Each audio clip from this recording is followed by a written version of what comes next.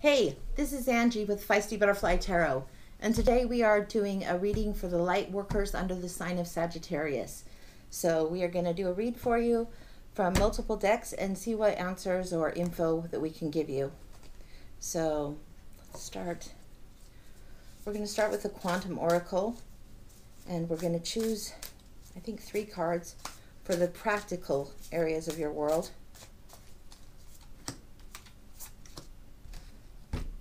This is all pragmatics info. From the Lightworker Oracle, we're going to take 3, and we're going to have those 3 be representing what's crowning you. 3 aspects of your higher self that you might need to know.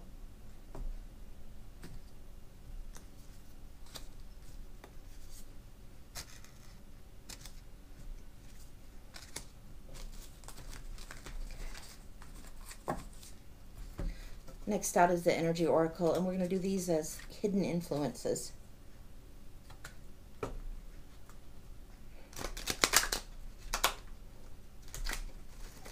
Things that may not be known, or outside influences, as sometimes people call them.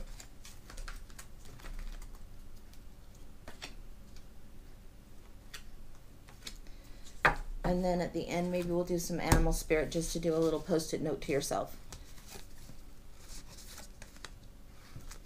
Okay.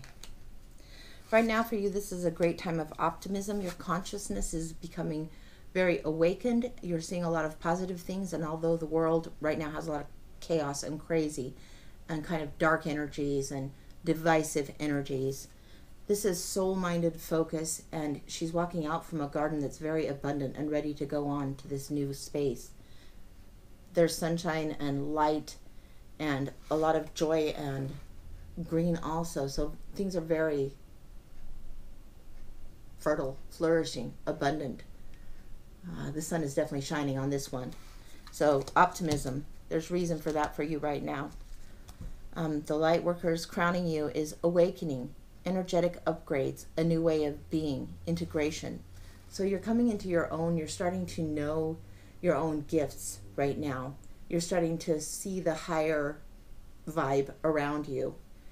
You're starting to tune into your higher self much more than you have in the past. And then you have the thinking man. The thinking man is one who's in his head a lot. There could be times that you have analyzed and maybe even overanalyzed, but the thinking man might ask you to look a little bit deeper. This is coming as a hidden influence. So as all of this is happening for you now, and as you're waking up and becoming more and more aware, it's also time to think, time to plan, time to see what you want to do to move forward in your world. We're going to look a little bit further here. Okay, if this were in the realm of the past as well, and we have the hidden influences, the practical, the crowning.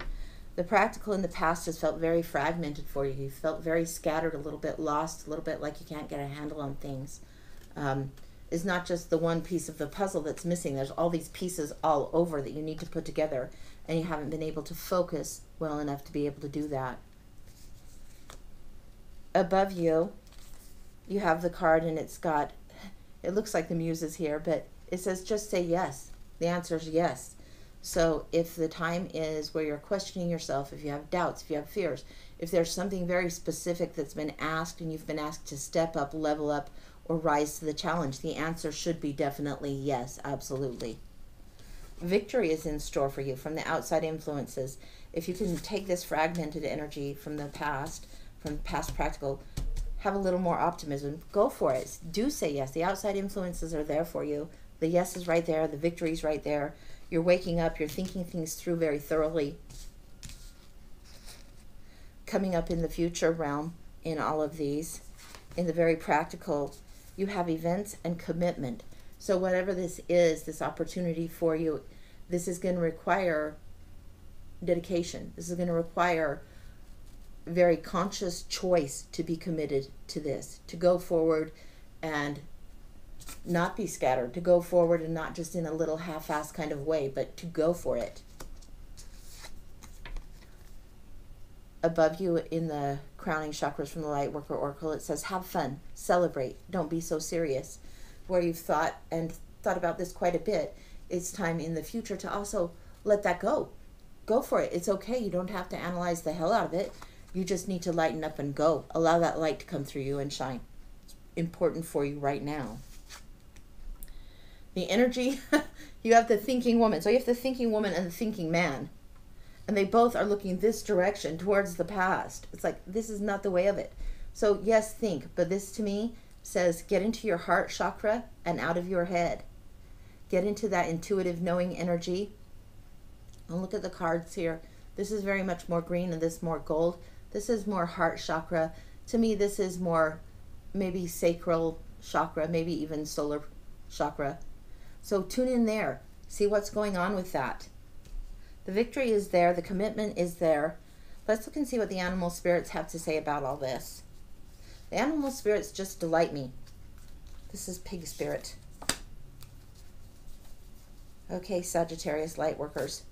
Pig spirit is a funny guy. I love him. I'm going to take one more. This could be you and a partner, or you and a cohort, you and a friend, you and a sidekick.